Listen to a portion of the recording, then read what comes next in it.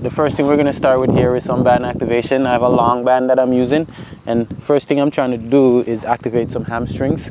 So what I want to do is flatten up my back, swing up and down. This movement, if you're doing it correctly, you'll feel hamstrings engage. And all of these I'm doing 5 to 10 reps and only one set. So what I'm trying to do is kick forward, right? Then the next one we're going to do here, so we kick here, back up, open, close, open. This one here, we're hitting glutes and hips. So this is perfect for helping me to open up my hips, you know, and get nice and loose. Now we're going to stay on that same leg, and now I'm just going to do some lay-in cycles where I'm trying to cycle and pull my heel to my butt and back down, right? And again, all of these I'm going 5 to 10 reps, and this is my warm-up. What we would call this is, we would call it prep work, right? So when you go to the track to do like a plyometric workout, you never want to just jump right into it. You always want to get loose first, right? This is just to prevent injuries and stuff like that. So we come in and out, in, out, in, out. And I'm not using a heavy band. I'm using like a medium band, right, to open the hips up. I love this one, right? And then the last one here, right, leg up and down and cycle,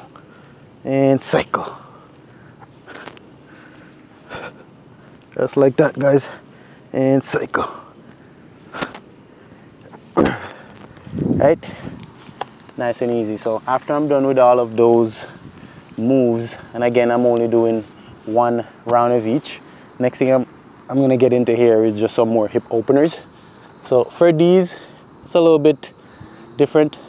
I'm stepping 1 foot forward and I'm focusing on dropping this hip down as much as I can, straighten my leg back out at the front and dip, straight, dip, straight.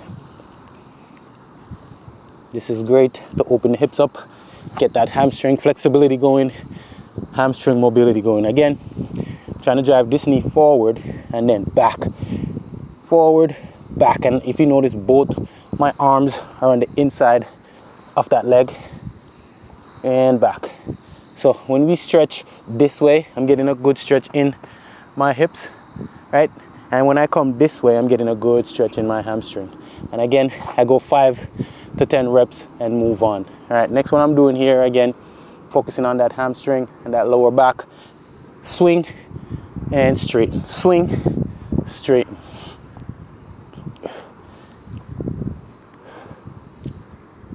Love this one, guys. You could weight this one, you could put a weight, you could put an ankle weight on, and it becomes a whole different exercise.